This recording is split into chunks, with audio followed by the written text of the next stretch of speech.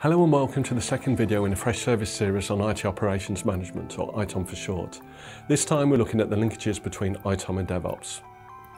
As explained in the first ITOM video, there are various ITOM definitions. This variation has a knock-on for everything related to ITOM, including the relationship between ITOM and DevOps.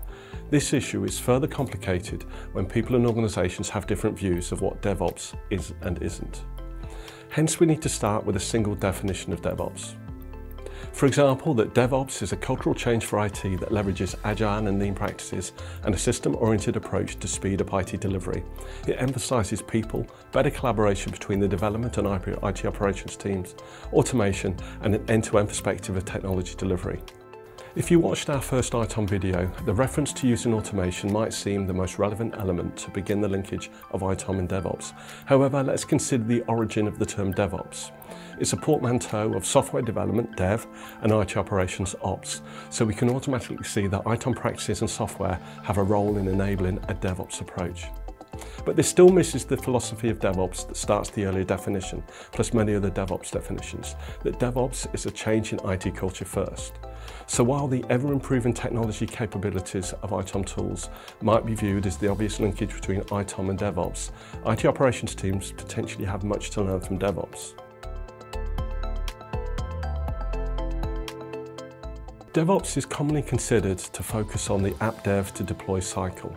However, organisations can apply DevOps principles to different ITOM areas and capabilities. For example, provisioning, capacity management, availability management, and performance management. If we consider these, it's not only the automation employed by DevOps teams that's relevant to ITOM. The underlying principles of DevOps are too. However, different parties commonly express these principles differently, especially in the terminology used. So here's my variant. First, there's customer centricity. Thankfully, we're seeing this more in IT because of the increased focus on value, and I've deliberately put it at the top of my list to emphasise its importance.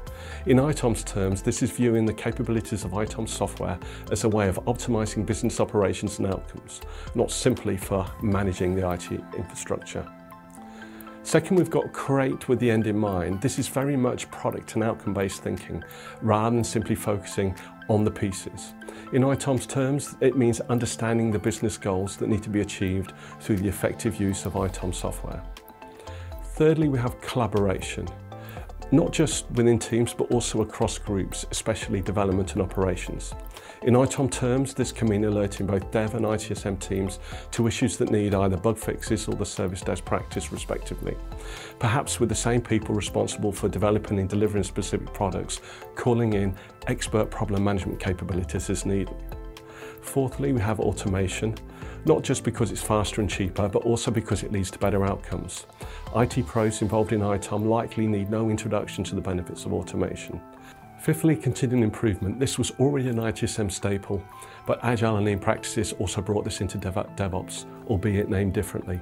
ITOM capabilities should also be subject to this improvement focus. Sixthly, data-based decision-making. Quite simply, the better use of data to drive decisions, including improvements across operations, services, experiences and outcomes. In many ways, this is the essence of ITOM, using data and associated insights to ensure that the business need for technology enablement is consistently met. Seventhly, end-to-end responsibility, where teams work together and are fully accountable for an application or service from the cradle to the grave. From an ITOM perspective, this means responsibility for the IT infrastructure and a shared responsibility for delivering fit-for-purpose IT services. And then lastly, treat failure as a learning opportunity, where people are safe and empowered to try new things. This one is a great principle for any part of the organisation, including ITOM operations. It allows people to use their expertise and initiative to improve the status quo when the situation will be served better by doing something different. Of course, your organisation's ITOM capabilities will help DevOps too, in particular the intelligent automation and analytics capabilities in ITOM tools. Plus, much of IT operations provides a foundation for DevOps and DevOps tools in particular. For example, the availability of a CMDB constructed and maintained through ITOM discovery and service mapping tools. That's it for this ITOM and DevOps video. In the third video in this ITOM series, I'll talk about AIOps. To be alerted of this and for more ITSM and ITOM content, please subscribe to the Freshservice YouTube channel. Hopefully we'll see you again soon. Bye.